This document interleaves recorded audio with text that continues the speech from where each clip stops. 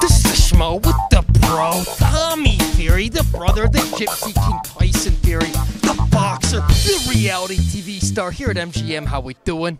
Well, I think that's the best introduction I've ever had in my life to an interview. Get used to it, my friend. The cameras are on you. Well, that's thing for sure, isn't it? Well, good to be here. Good to be joined by you. Can I just say that is a lovely suit? I appreciate that. Lovely suit.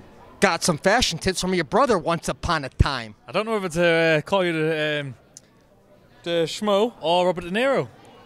We'll take it. We'll take it. Is that the best US of A reference you got for me? I mean, Robert De Niro's a pretty big star, isn't he? Yeah. The Raging Bull. Fitting's done it. Yes. Now, great movie, by the way. Great 1984, maybe. I believe. Maybe 80. Sure, maybe 80, early yeah. 80s. We'll call it the early 80s. Call it the early 80s, yeah. Now, talk to me for a second. 2 years, 5 years down the line, where's your career going to be? Where are we going to see it? I want to be a world champion, for sure. I would not be in the sport of boxing if I didn't think I could go all the way. It's too hard, it's too many man hours, and you've got to be in it to win it. You know, all the other titles are great. You know, it's an absolute honour to win any title, but you've got to aim for the top. If you don't believe in yourself that you can go to the top, it's no point worth messing with. Self-belief. What's the best thing your brother's taught you so far? Obviously, you got the mindset. Yeah, I believe mindset is everything in boxing. Most people who don't really know much about boxing, they think it's all physical, you know, the training and all that, but it's not. You know, the mental preparation is the hardest thing about boxing. And if you've got the mindset to be a great boxer, then you'll go all the way. And obviously looking at Tyson now, it's so inspirational because he has the best mindset of an athlete that I've ever seen. You know, from where he was 2 years ago to where he is now, that's all mindset. And I've never seen anything like it. It's just so inspirational. Lost the weight. And what do you attribute to why he is the way he is now? He's the happiest he's been, keeping the weight off. He's hungry. Yeah. He's ready to prove, not just to himself, but to the world that he is the #1 guy out there.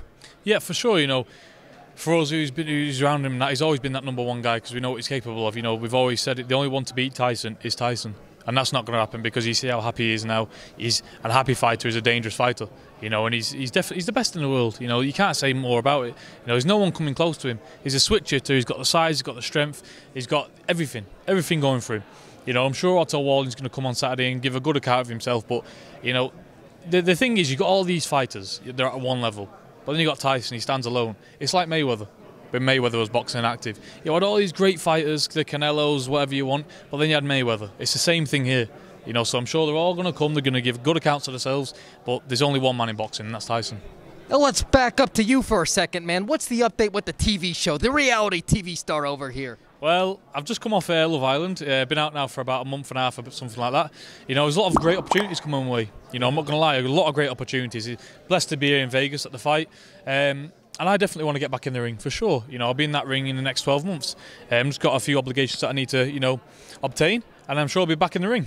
What's the one thing you didn't expect on the Love Island that came to fruition? To fall in love, to find a great girl like Molly May. You know, Molly May is honestly the girl. She's so supportive about everything. Even through me boxing, you know, it takes a strong woman to be at the side of you through your boxing. You know, through camp, it's a hard time. You know, she's there, she's taking everything on board, she's really throwing herself into it. And it's nice for her to come to Vegas and see this side of it because this is me, this is my life. So it's nice for her to see it. When that autobiography comes out of your brother in a couple months, what's he going to be saying about you inside that text? Well, hopefully all good stuff.